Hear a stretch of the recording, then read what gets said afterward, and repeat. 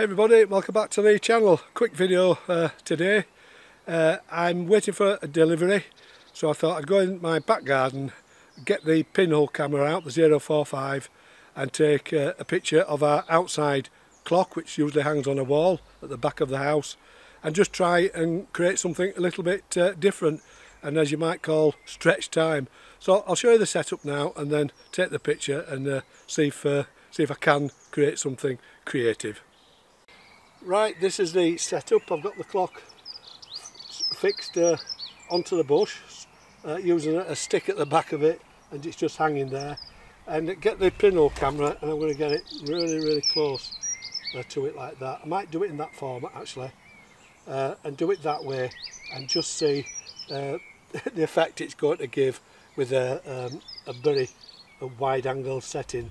I'm going to use the 25mm setting, which on this camera is extremely wide.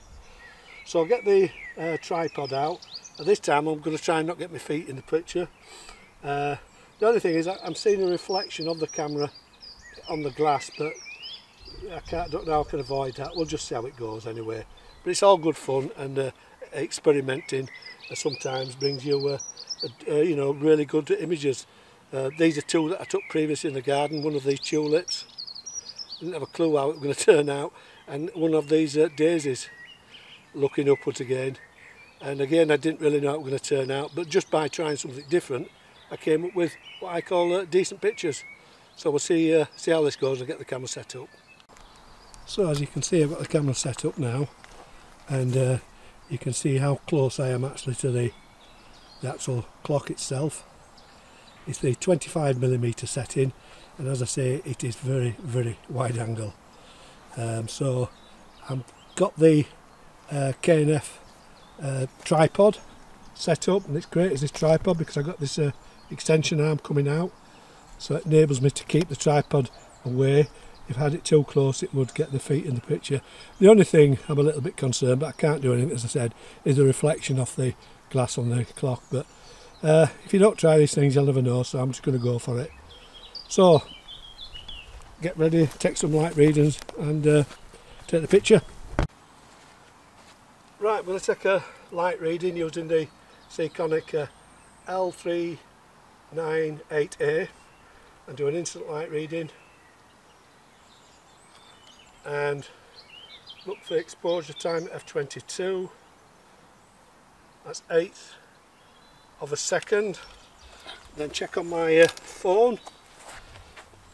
Let's have a look what that brings up. I've got an exposure chart on the phone. I don't know if you can see that. And that gives me the actual time at f136. So it's 5 seconds. But I've got reciprocity failure to add. So we'll just check that out.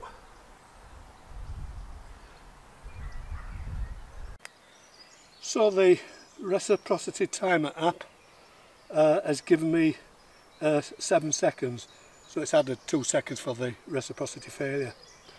Now for this picture, even at close up, because the camera's level with the face of the clock, I don't think it'll distort the clock that much, but believe it or not, it'll get the grass in at the bottom and it'll probably get the top of this bush in.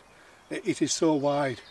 And that's why it's so exciting to use 25mm. You can get really dramatic shots. Right, I'll get the picture now and then we'll move on and do the second shot. Use the app for the time. Right, start.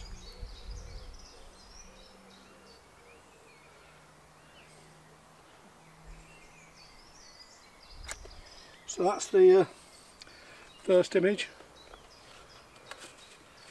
Now we'll do another picture. I've got two 4x5 sheets in the holder, and this time I'm going to point the, or not point it, tilt the actual camera backwards, looking up towards the clock face, and I think that way I think I will get some skying, and I will get foreground. But these cameras do at this focal length. These pinholes do vignette quite a bit, but that's the character of them, and they give this really dramatic look. So I'll get the second picture set up.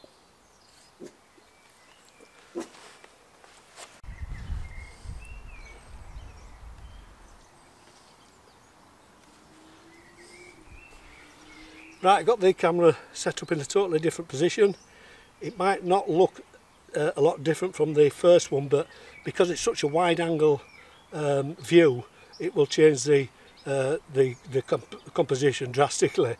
I know that I might get some skying from here. I'll definitely get some vegetation.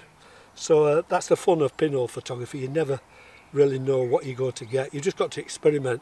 But if it does work, it's really, really satisfying and fun. So I'll take the exposure now. I think the exposure is going to be same as before. So I'll have to remove the exposed film. Well, not remove it. Turn it round. So now it's at the back. And then refasten the dark slide with the bands. Get my clock. And double check everything's okay. Right, take the dark slide out. Start the timer.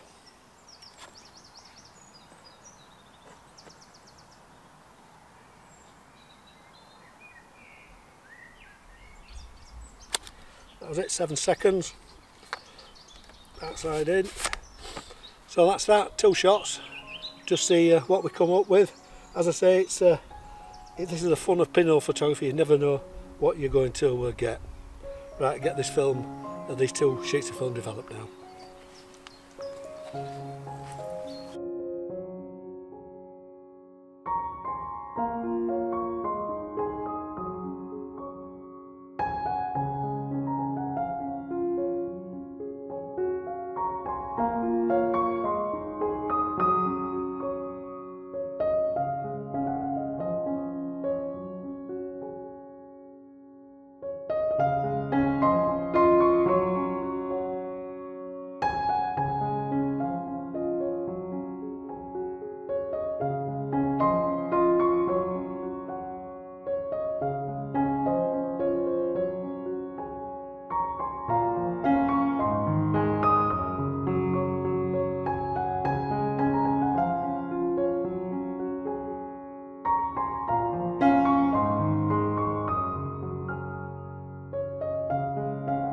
Right, that's the end of the video. I hope you enjoyed it.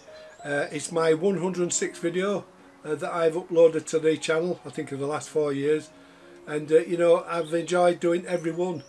And my philosophy or thought pattern when I first started doing videos wasn't to try and earn a load of money from it, from YouTube. I've not even monetized my channel so far. My philosophy was to help people learn about black and white film photography, and hopefully through my videos it's inspired them to try different types of cameras and film. You might want to try colour film. As long as it's film, if you keep buying it, it will keep it alive. So that's one of the big reasons that I've started this channel, and I will continue to do so, because I think it would be a very sad day if film no longer ceased to be available. Now, I've lots of cameras in my collection, as you've seen over the years, and the one that I do enjoy using the most is the pinhole camera. It's a camera that allows you to do or try different things that it would be possible with a normal camera with a lens. You can put them in any position, any angle, and you know, they always seem to produce images that are different, especially the wide angle ones that I've used in this video. You get this dramatic look from them, and you don't get this horrible distortion. They don't seem to distort. If you look at the picture of the clock in the video, it's not distorted, it's still round. So they are true pinhole cameras. But when I said stretch time, it's at the edges that it stretches, especially with a wide angle pinhole camera, and you get this vignetting. But that is the character of it, and that's what creates these dramatic pictures. So pinhole photography, if you've never tried it, especially film pinhole photography, give it a go. You will, I'm sure, once you get used to it, really, really enjoy it. So if you enjoyed this video, please give me a thumbs up, a like, and better still, subscribe to my channel. If you have any questions, leave them below and I'll get back to you. And as I always say, stay safe, and I'll see you all in the next video. The art of pinhole photography.